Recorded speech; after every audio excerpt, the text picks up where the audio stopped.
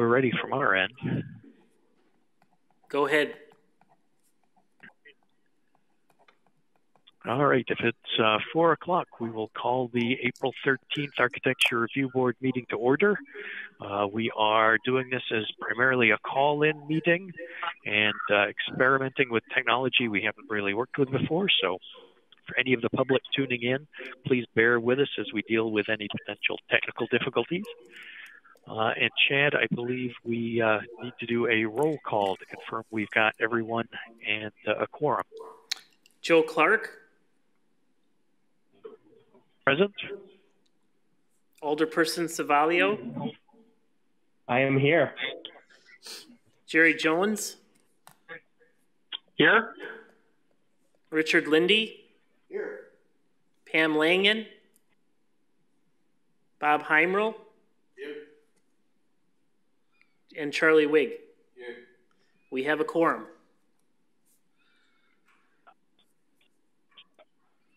Great, thank you very much. Just have to remember to unmute myself. And now we will do the Pledge of Allegiance. If everyone can stand and face the flag that's in their room or face east or some proximity thereof. And as we will try to do the Pledge of Allegiance together without too much feedback.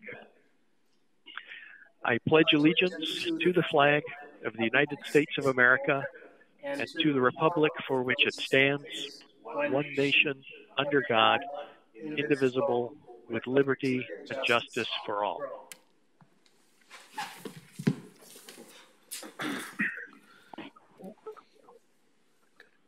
All right, well, that was interesting.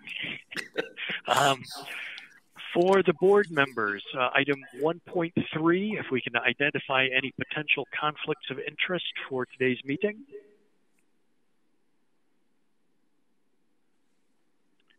Not hearing any, I am assuming there are none, and we will move on to item 2.1, approval of the minutes from the March 23rd meeting.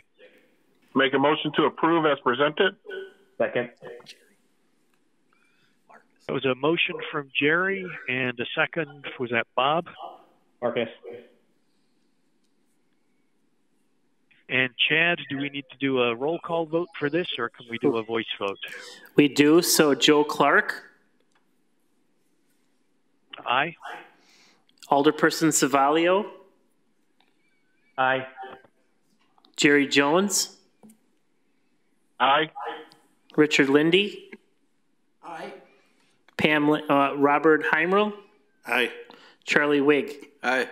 Motion passes. Great, thank you very much. That brings us to item 3.1, the proposed exterior remodel of Sheboygan Area Credit Union at 1707 Indiana Avenue. If the team from Hagmuller can do some introductions, and then I believe Tom will be guiding us through the images while Mike makes a presentation. Hi, this is Mike Muller from Hagmuller Architects, and Tom Lawrence is with us as well. And I'm happy to give a walkthrough. I don't have the benefit of having the live image that Tom sees right now, but I'm basically going to tell the story as far as what we are proposing. Can everyone hear me okay? It sounds good. Thank you. Good. Okay, good. I'm going to actually, I guess, just kind of a quick overview. You said you're on the aerial image? I am on the aerial image. Okay, just kind of clue everyone in on where this is. The top edge of that image would be Indiana Avenue. The main entry of the building is on the north, kind of the northwest corner. And I guess the main part of this project is we're looking to we've got a building that the exterior of it is very, very dated and very weathered. And we are looking to improve the exterior appearance of the building. The other issue is the existing entry is really not the most visible. So we are looking to do a small addition where the existing entrance is to actually make the entrance. Oh, Tom, that sounds like you. Sorry, that's structural engineer. Okay, tell the structural guy to wait. So step one of the I guess the main part of this is to reclad the entire existing building to kind of bring it more to date. The other part of it is to provide an entrance that's more visible. And lastly, there's a few site adjustments that we're making to just make it more user friendly and to help beautify it as well. Tom, if you want to flip to the site plan. Yep. Okay. There's a small area that's kind of post shade in the front, and I guess, Tom, I'm referring to the addition. Just to give everyone an idea of how small it is, I think we're talking maybe 300 square feet in terms of added floor space. We're going to be redoing the entrance walkway right in front. And as part of that, we will also be relocating the accessible parking directly across. Reason for that location, in case anyone's curious, is we just feel it's a safer access point for any patrons using those spaces, as opposed to having it next to the entrance. The difference being, if it was next to the entrance, people would be having to walk behind parked cars, whereas where we're proposing it, it's a direct shot into the entry. The other item, and Tom, I'm moving toward the northeast corner of the property. There's an existing parking stall that we would like to remove and replace with landscaping. Going down from that, there's a small, narrow island that we are proposing to remove, replace with paving, and stripe it. And there's actually two islands that we're showing that happening with.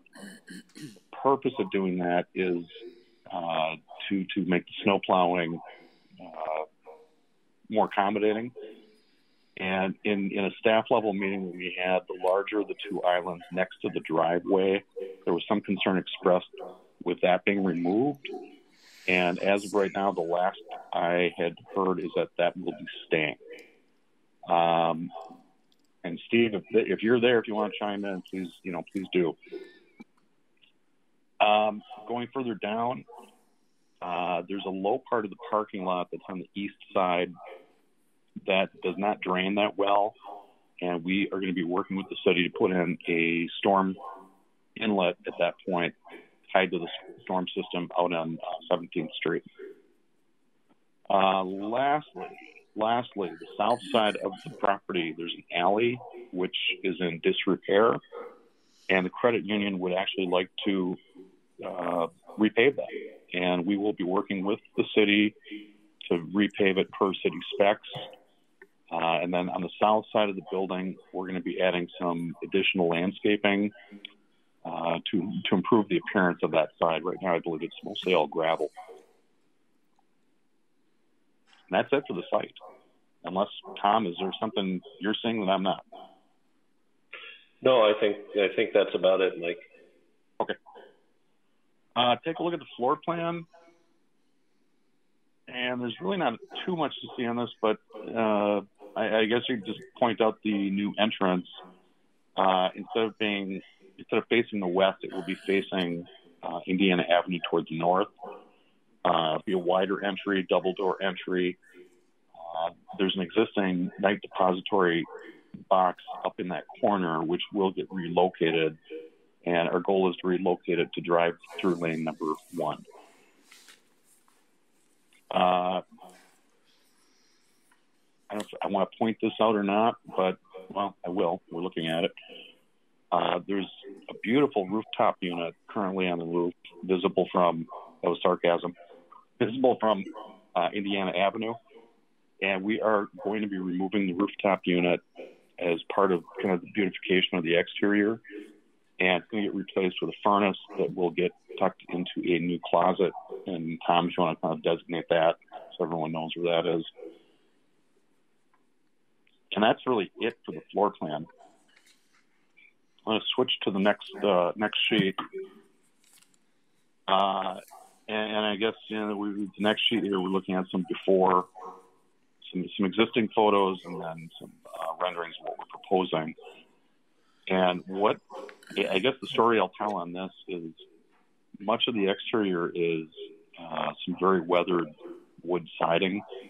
There's some areas where I can actually push my finger into it. What we're looking to do is remove all of the existing wood siding right down to the studs, and then we're going to reskin it, and the areas that are between the windows will be reclad in stone material. Excuse me. The areas below the windows, and also there's a wide fascia band up top. That's going to be reclad in a pre-finished panel. And right now we're looking at a metal system, and it has sort of a kind of a rust color to it, for lack of a better description.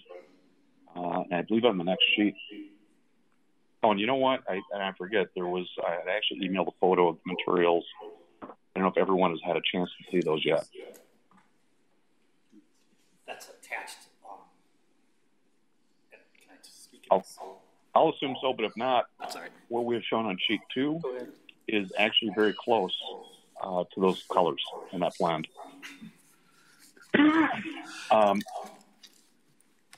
Backing up to sheet 1, the new entrance, what we're doing with that is we are actually elevating that portion of the building, more of a tower effect with a flying cornice, some high glass over the entry doors with a new canopy, and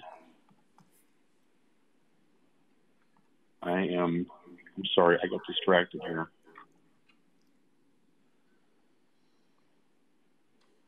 I guess back to the exterior, the recladding, that theme of the stone with the metal pre-finished panels, rather, that we're going to carry all the way around the entire building. It's not just on the front. It's not just on the 2 street sides. It'll be all 4 sides.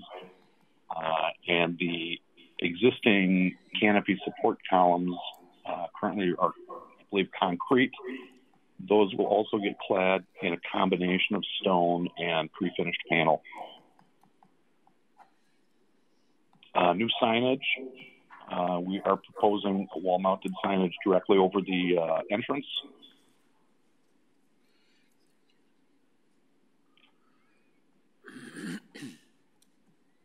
Tom, do you want to add anything else? I feel like I'm glossing over something, but I think I've also covered it too. There we go. We've got some.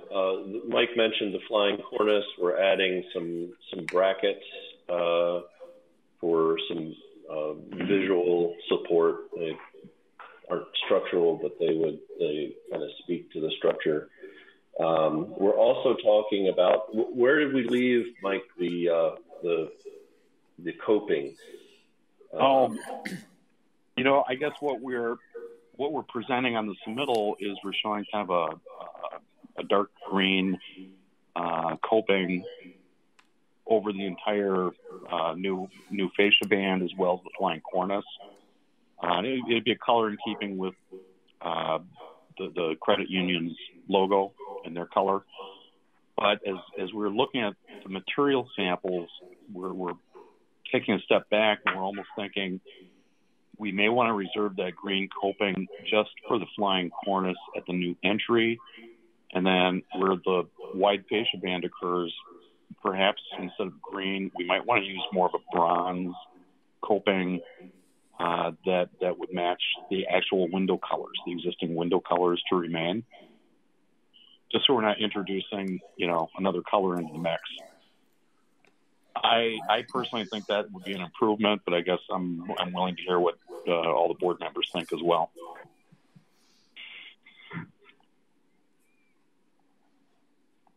And I'm currently showing the second sheet that has some materials indicated on it. Those aren't the actual photographs of the materials that we would be using. And I'm trying right now, let me attempt to get photographs of the actual materials. Everybody should have those, though, I think. Yeah, and that was another attachment in the board docs document that they had provided some pictures of the actual samples. And to those who are here, I got some pictures here to take a look at.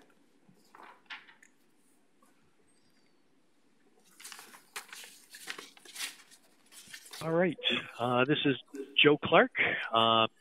Thank you for that presentation. I think we'll hop in with questions from the board. First, I'd like to say it's a huge improvement to the building, so it's much appreciated. And I think we're probably just going to be talking about smaller details. Can you clarify for me the existing window frame system? I believe the note said that was staying. Yeah, the existing window frames are aluminum frame, kind of a commercial grade aluminum frame. Those would be left to remain. And on the photographs that are in our package, it looks as if those are a dark green finish. Is that correct? No, I believe what they did there is, and Tom, I think I'm accurate in saying this, but I believe the window frames are actually a bronze color. But yeah, in some areas they actually applied a wood trim over them, and that might be the green you're saying. I have some closer up images that I can share if you just give me a second. Yeah, I just zoomed in on the board photographs. They're green there, but that does look as if it may just be the verticals. The horizontals may be a dark bronze behind that, so it could be, as you say, just a trim element over the top. Yeah, and in fact, one of those trim elements is where I was able to push my finger into, so I do know that's just a base applied trim. Okay. Sorry. You can see that there's currently like a dark green wood trim around a bronze window frame, but the intention would be that the wood, what we replace the wood with, would be the same color as the storefront. Okay.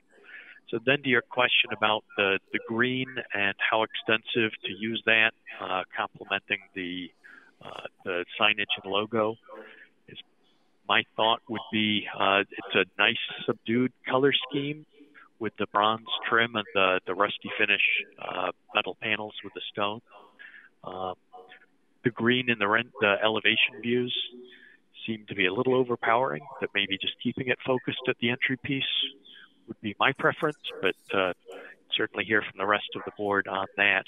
The only other question I had was on the monument sign that's shown in one of the renderings, but doesn't appear on the site plan. Is that part of this project?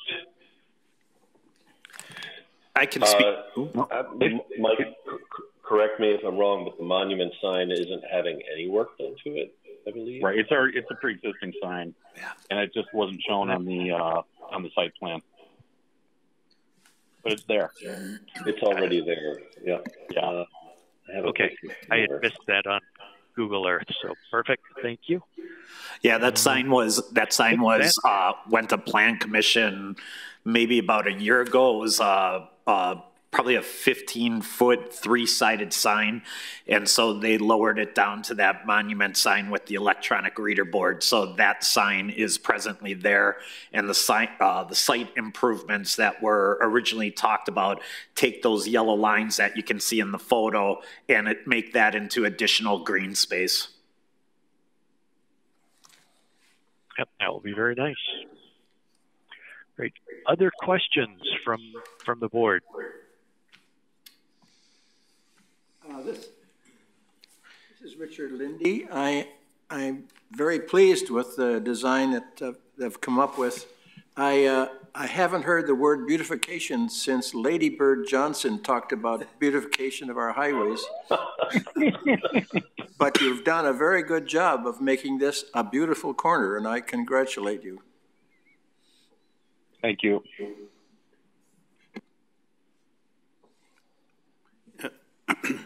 This is Bob Heimrow.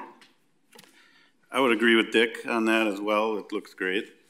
I agree with Joe too. I think I'd prefer the dark bronze coping over the green, if I understood you correctly, Joe, for the bulk of the building. Yes. I do have a question though. You're keeping those existing windows? Is that what you said? But the green will be the green will be coming off of that. You said you'd take it off? That's correct. Okay. I'm just curious how that's going to work, but if you think you can do it, great.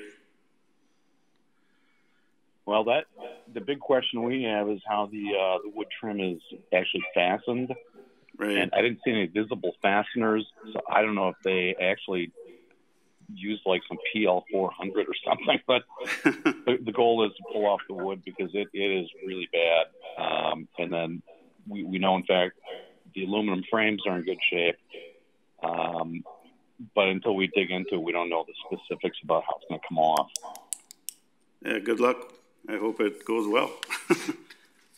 Yeah, hopefully it comes off really easy. Yeah. This is Joe Clark again. I would just say to that point, as you do that demolition, take off that green trim, depending on what you find under there. If there are different finish approaches needed to make sure there's a nice, new, clean seeming finish to those existing frames, please make sure that you keep staff up to date on those. It may be that you'd need to come in with something else if they need tidying up.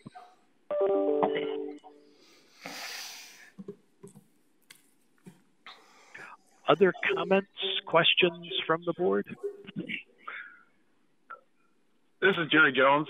Just wanted to point out, I think the two biggest things I had as a concern were addressed during the presentation. One was the visible utility on top of the building, which is going to be nice to get rid of. But the second was the treatment on the south side of the property, because we're hugging right up against the neighbors there. I was just hoping, maybe I missed it, I apologize, but if you could walk me through what the treatment on the south side of the building is going to be again.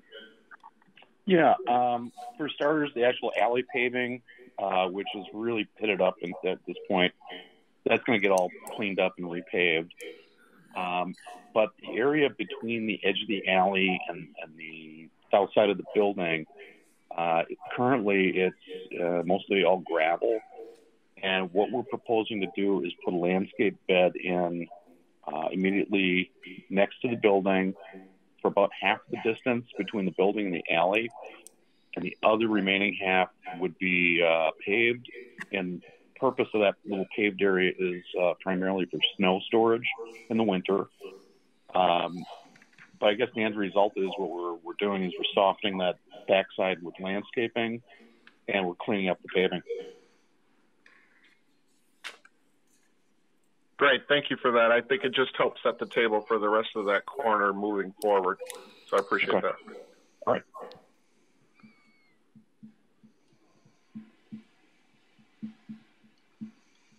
Anyone else? If not, I would certainly entertain a motion at this point. I'll make a motion to approve as presented with the following changes. Metal C to be a bronze color to match the existing entryway door color, except for in the new entryway area where it is highlighting the green color. Does that make sense to everyone? It did to me. Is anyone not clear on that? So the coping, the coping at the cornice at the entry stays green. Everywhere else, it is a color to match the dark bronze. I'd be okay with that. Okay. And I believe that was how you had worded your motion, Marcus. Was there a second to that? I'll second. Jerry, I'll second. Great, thank you. So we have a motion and a second. Any further discussion? Hearing none, we'll go to the roll call vote. So I believe on this one, rather than our usual yays and nays in turn, as your name is called, please indicate either a yay or a nay in support of that motion. Joe Clark. Yay. Alderperson Savalio. Yay. Jerry Jones. Yay. Dick Lindy. Yay. Pam Langen. Yay. Robert Heimroll. Yay. Charlie Wig. Yay. 7 or whatever the number is, all passed. Excellent. That's okay, Chad. It's that new math, buddy. Hey, Joe, can I make one comment? Thank you very much. Please do. Just wanted to say thanks to Bob Walliser from Sheboygan Area Credit Union and Mike Miller. Those guys came in and talked to staff and really, presented something that was a real nice improvement to that area. Was nice to have a conversation that was an easy conversation to say, yes, we want this. And a project just like the former Clark Station on Shell, Indiana Avenue's corridor that we're looking to improve. And this business certainly starts the enhancement of that section of the corridor. So we really appreciate it. Thank you to all of you for that. Any other comments from the board? Otherwise, we will take a motion to adjourn. Yeah, I had one more comment, Joe. Yep. I'm not sure if everyone knows or not, but Ray Hain, who had served on the Architectural Review Board, saw an obituary that he had passed away on Wednesday, April 8th. So just wanted to acknowledge Ray's participation on our committee. And he was a good man and a friend, and just wanted to acknowledge his participation and his help in many of the projects that we've been recently dealing with. Thank you, Steve. Yeah, he'll be missed. Very much so. Looks as if our next meeting is scheduled for Wednesday, April 29th, which is a non-typical day. Steve, do you want to talk to that point? Yeah, what typically happens is, as everyone's aware, the election just took place. And so there's a couple of meetings that the old council finishes up, and then the new council is brought on board. And at the third Monday in April, the committees are selected and alderpersons are placed on certain committees.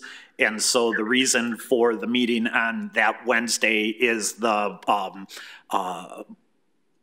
council doesn't meet till that Monday evening when we typically meet, so they wouldn't have made the appointments official. So we changed that meeting to that Wednesday so that the appointees are all official, and then we can conduct business. Perfect. Thank you for that summary. And if there are no other comments or pieces that people want to add, we have a motion to adjourn. Motion to adjourn. Second. Pam seconded it. And Chad, do we need a roll call vote on this one too? No, all ayes is fine. All right. All in favor, please signify by saying aye. Aye. Anyone opposed? Then we are officially adjourned. Thank you all very much, and thanks for bearing with the technology. Yes. Thank you. Thank you, guys. Thanks. Bye. All right. Thank you.